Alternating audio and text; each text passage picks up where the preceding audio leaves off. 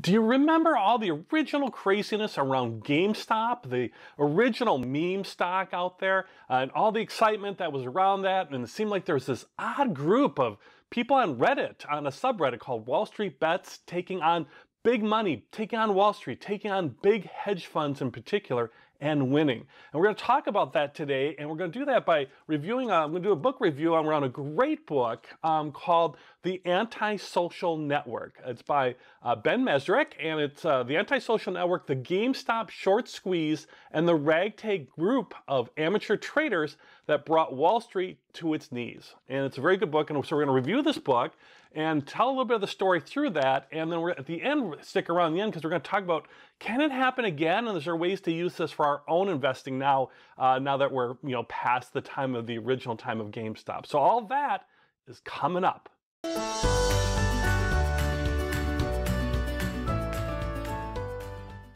Hey there, and welcome to the channel where we help you to learn fast so you can become confident and a successful investor. If that types of videos sound interesting to you, go ahead and hit that subscribe button. Okay, so let's talk about the book, The Antisocial Network by Ben Mezrich. And I bought it on the first day it became available to the general public on September 7th. And I read through it, and I wanted to be a little bit more critical of it and all that. I'll tell you what, I read through it in one day. I read a lot. I don't usually complete and read a whole book in one day. So it's a very, very good book. And the reason I think I liked this book was it's not only for weirdo, geeky investment guys like me, but it's actually told in a very narrative style with a lot of character development, actually, for a nonfiction book. So if you don't want to, and it doesn't get much into the whole technical detail and jargon and all that, you can enjoy the story, which is a real David versus Goliath story. Regular people, retail investors versus big money, the smart money, the hedge funds. And it talks about that story and all the kind of weirdness that got around that, and also some of the challenges within our whole system. So it really, talks to things through in a manner where you're seeing conversations with people working with talking with their friends, their family, behind the scenes stuff of some of these big money firms and all that. And you get some real perspective on that from an individual standpoint, and really told in more of a story format as it walks through with what happened there during that time period. And you got some real key players in the book. You've got the hedge fund managers, right? Really represented by a company called Melvin Capital, right? The smartest of the smart money, basically, Melvin Capital. So they're the Goliath, right? They're the big, strong, hey, we're the smart money, we're the winners here on Wall Street. So that's the Goliath. And then you have David, right? Versus Goliath story, right? So you've got retail investors, regular people like you and me. A lot of them are, of course, getting together, and this is where the social part of it comes through. So social networking through a forum site called, of course, Reddit, and there's a subreddit called Wall Street Bets, and they share different Wall Street tips. And GameStop was really promoted and led early on by a person named Keith, what you would know him probably more famously now as Roaring Kitty. Right, so we got the smart money of Melvin Capital versus Roaring Kitty and the gang of people, right, on Reddit, right? And it talks about that story, and it brings in some other people to represent different parts of that story. You've got a college student who didn't buy books, instead bought GameStop. You have a nurse who's a single mom who gets caught up in excitement and decides to invest. And, and you got a woman who is so consumed by GameStop that even if she's getting her ultrasound, because she's pregnant and getting her ultrasound to see the first pictures of her unborn child, she's thinking about what's going on with GameStop, because she's right in the middle of that flurry of excitement that's going on.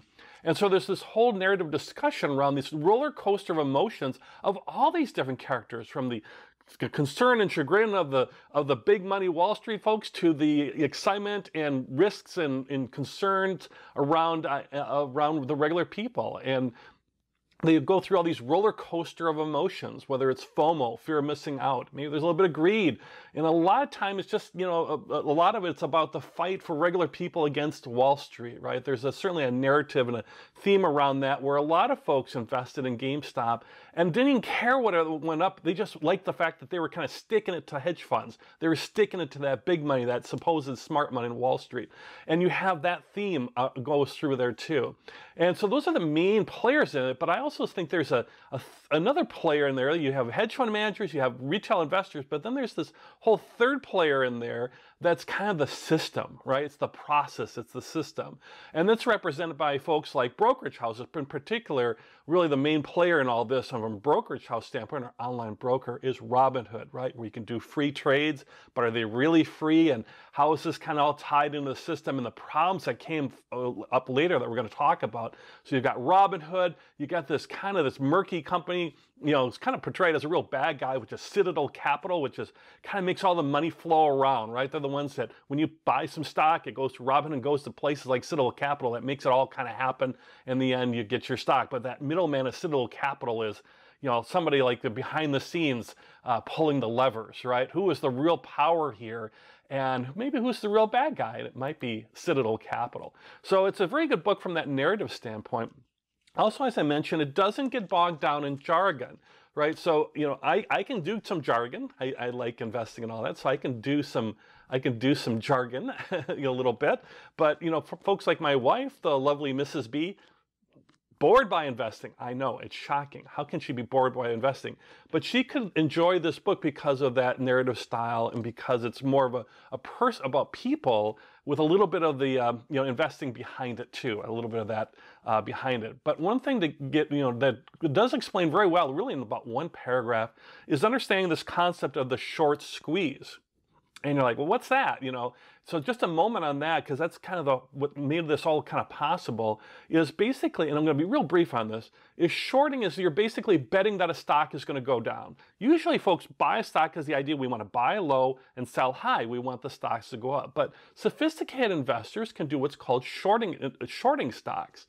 And so like hedge funds, a lot of times will short stocks. And what that means is it's the opposite.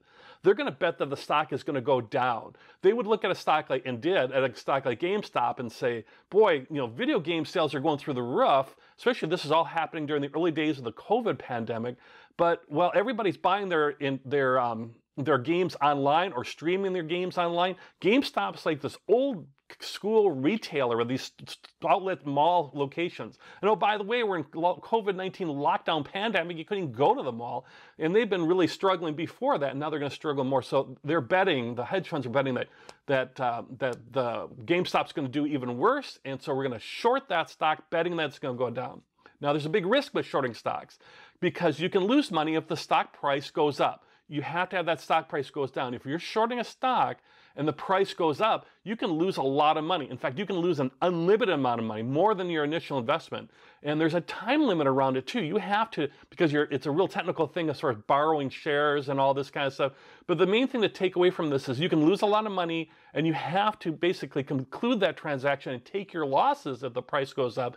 There's a certain time limit where that has to happen. If it doesn't, you can do what's called covering, which means you keep buying more. You're like doubling down. I'm going to keep buying more and keep pushing out that time limit. But eventually you run out of time, right? If people keep buying. So when there's too much shorting, that's what's called a short squeeze. And there's an opportunity for buyers to try to drive that price up, causing the hedge funds to buy more or take that massive loss, which they certainly don't want to do. If anything, they'll buy more to avoid that. And that's really what it got down to. It got down to two sides. The hedge funds, GameStop's terrible, needs to go down in price. Retail investors, like GameStop's good. We used to shop there in the past, maybe now. We love the company.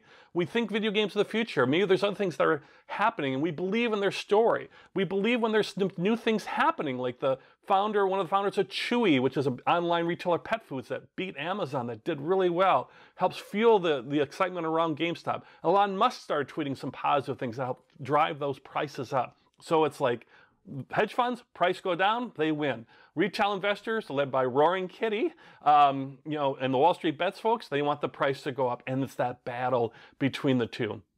And as part of that is that whole excitement, fear of missing out, and part of that whole movement of it's us versus them. Regular folks versus the hedge funds. Who's going to win is the narrative. So let's actually take a moment and let's look and see how it played out. I'm going to show you the numbers. I'm going to show you the stock prices and what kind of happened, walk through that a little bit. So if we look at GameStop, going back to August 4th, it was a dog, right? It's selling at $4.43 a share. And then it got a little excitement around, a little pickup. A lot of people started getting interested, but it wasn't the craziness yet. On November 3rd, we're looking at $11.57, not like what it became. Now let's take a look at December and January and what happened here. Okay, so let's go back in time and look at GameStop, or GME as its ticker symbol, historical data. And we look here at December 1st, just going back, look at December, and you can see the price here in this column. This first column is the price.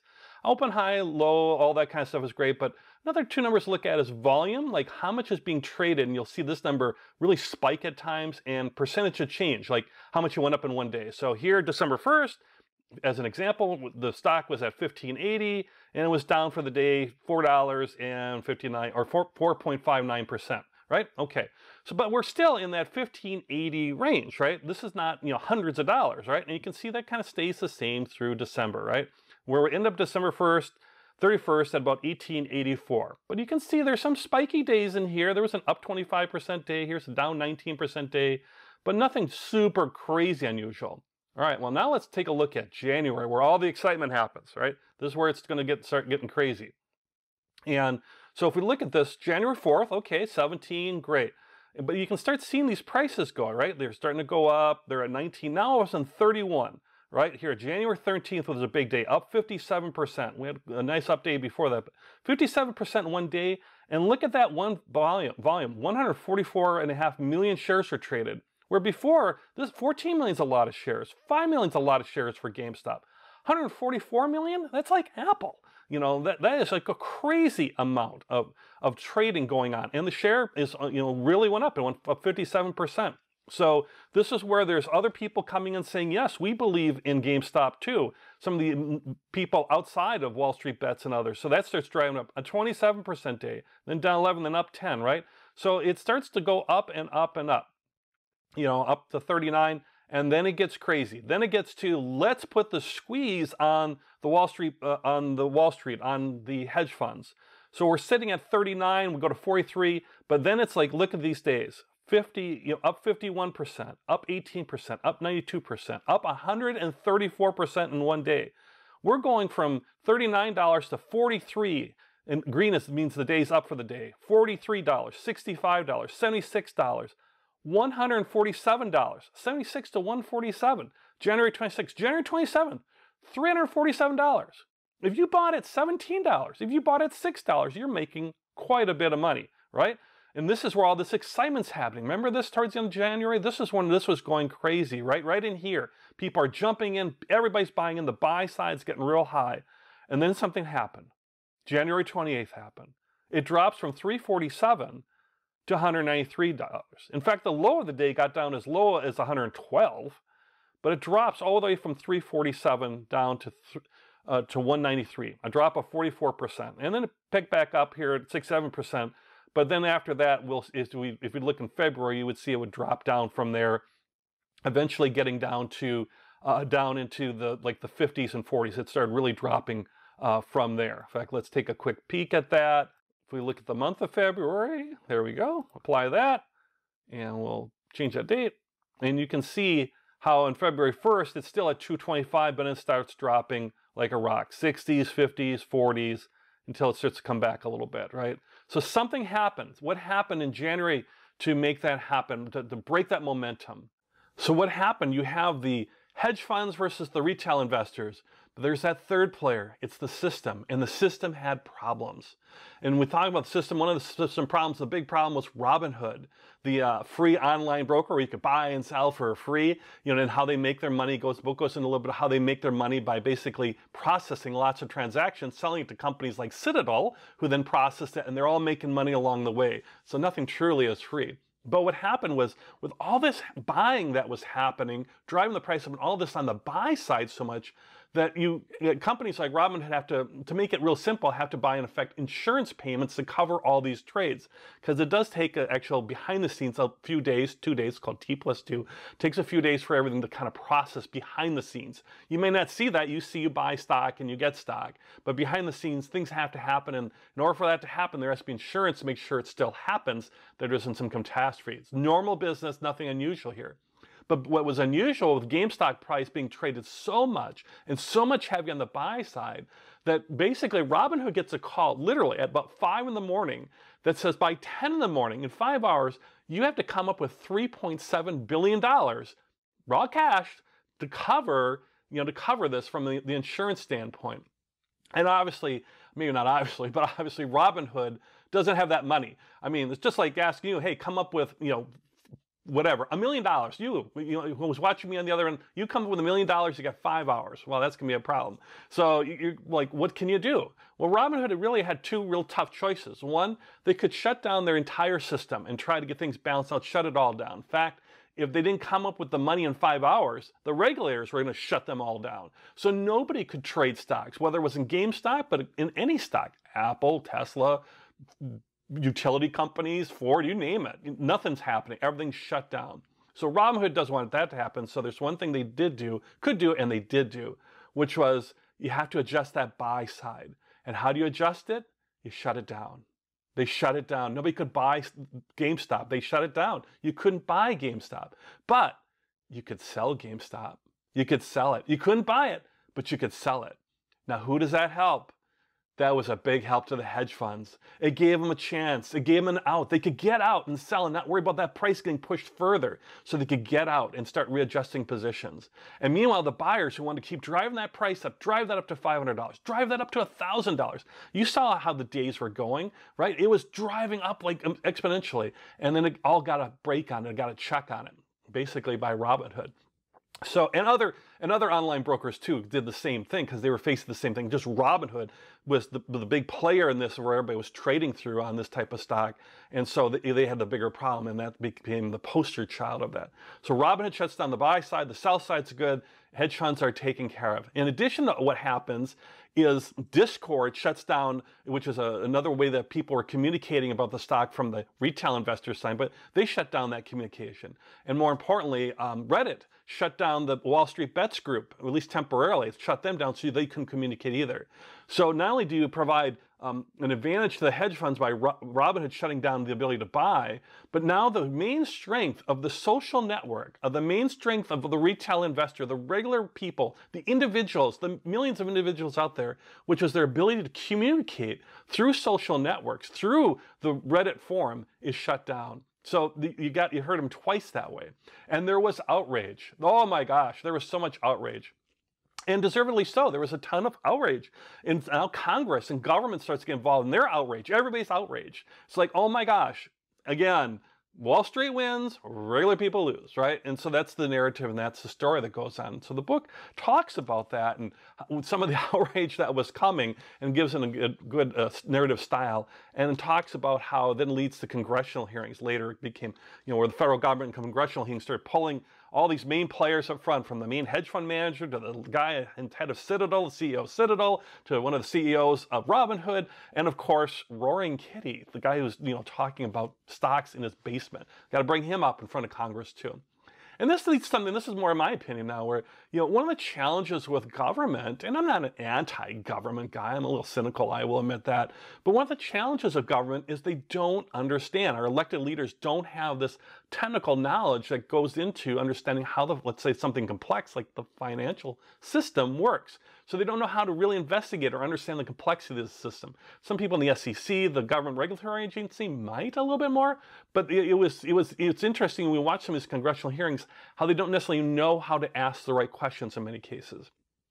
In fact, that's a challenge we're facing now with like big technology, right? Big tech, Apple, Facebook is another big example of that, where they're looking at them from an antitrust standpoint, from a privacy standpoint, but government, and you have these government hearings, it's hard to really grill Mark Zuckerberg from Facebook when you don't truly understand how Facebook works as far as behind the scenes stuff. So, and then also, so it goes through that, and also how some of the big money came back in to kind of bail out Melvin Capital. They say it's not a bailout, but it's an investment. But the Melvin Capital was hurt bad through this, almost went out of business as a big, strong, high-performing hedge fund.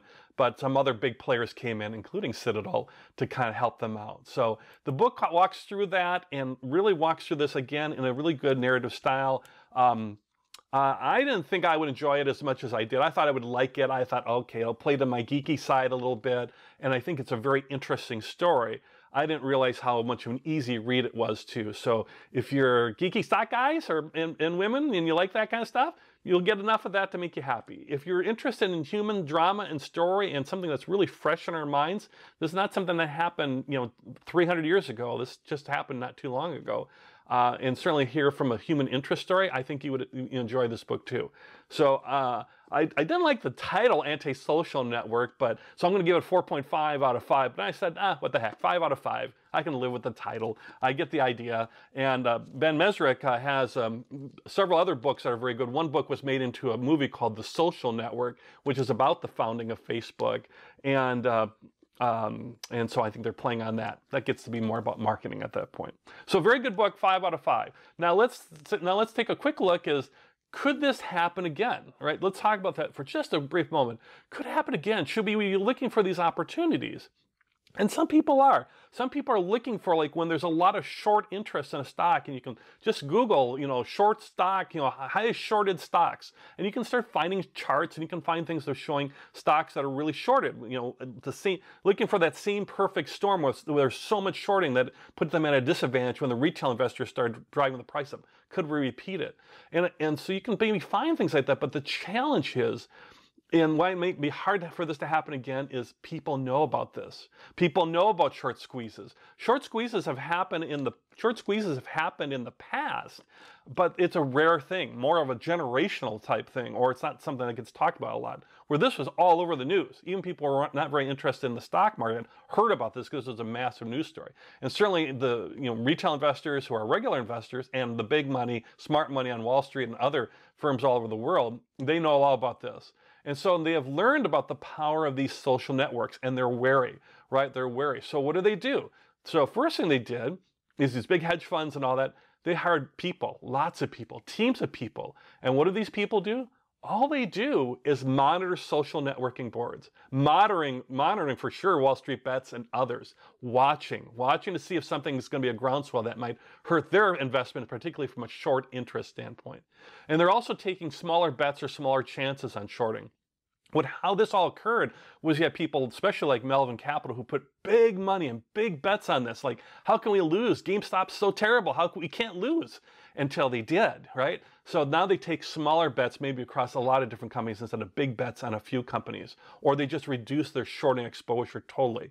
So by doing that, it's hard to have that perfect storm of all this happening again. But people are watching for that. People are trying it. The terminology, of course, now is meme stocks. If you search for meme stocks, you'll come up with a list of companies that are based on their prices are fluctuating, and particularly towards the buy side, not because of the fundamentals or things you might learn in my courses, for example, about price earnings ratio or dividend yields, or even in my technical analysis course, looking at charting and momentum theories and moving averages, all this stuff that is a great way to learn and invest in the stock market. It's all based on that story again. What's the story we can tell, and can we take advantage of a situation? In effect, a stock that's been over shorted. So interesting to see whether this could happen again. It may, but I would say it's going to be much more harder for this to happen now that to use something maybe Roaring Kitty would like, now that the cat is out of the bag, it's going to be harder to see this happen again because people are watching for it.